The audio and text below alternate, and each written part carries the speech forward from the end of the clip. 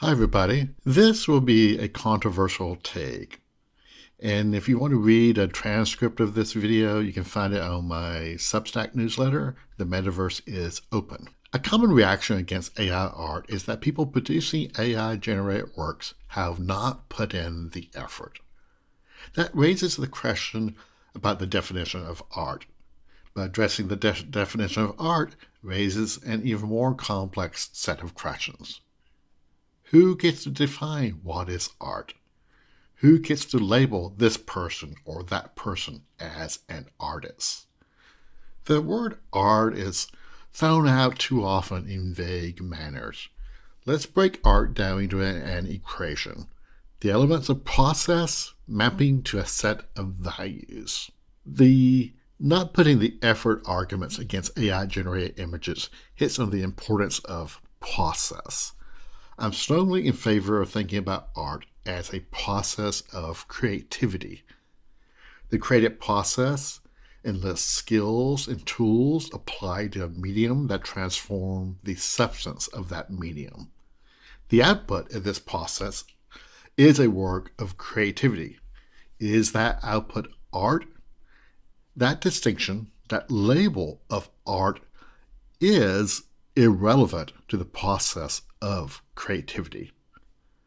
The label of art is applied to the values resulting from the process. Values are applied to creative works.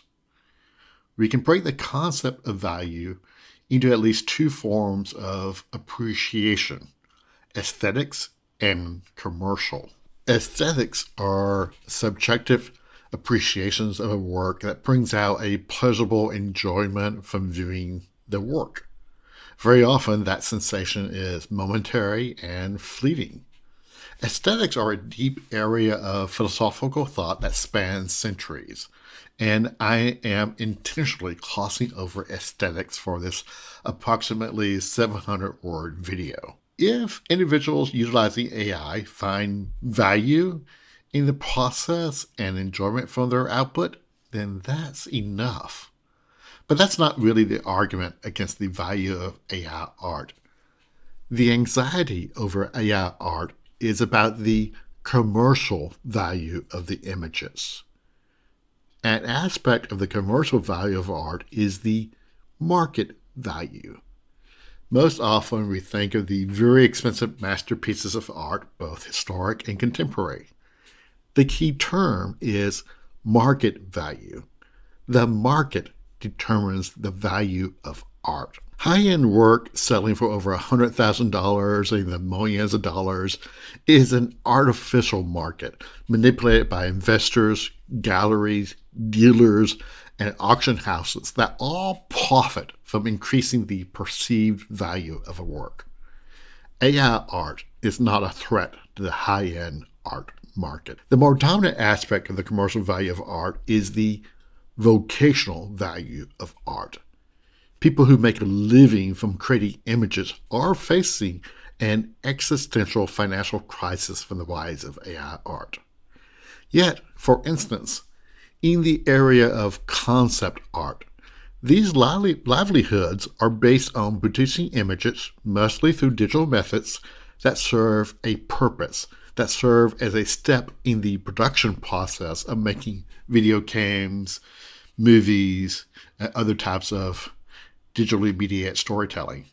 The imagery is a means to an end. Generating images through algorithms as a production process is simply another step in automation.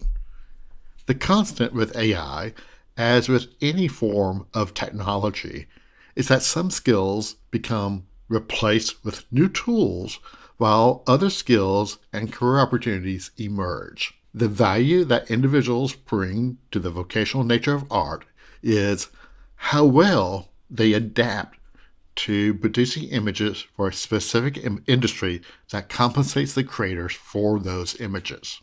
As a career, artists producing images for commerce will need to adapt to this invasive species of AI art in order to survive financially. We have seen that adaptation time and time again as new tools lower the barrier to entry. As a career, artists producing images, either through traditional analog methods or digital methods for intrinsic purposes, will need to continue to build their brand, their reputation, and their audience if they want to make an income from that. Indeed, technology like social media has enabled many more people to make a living from their creative pursuits than ever before in history. As a hobby, AI art expands creativity to millions more people. Expanding creativity is never a bad thing. As an artistic medium, AI creates new forms of artistic expression. We're still in the very early stages of the AI artistic evolution or revolution. This year of 2023 is going to be incredible. The next decade will bring even more changes.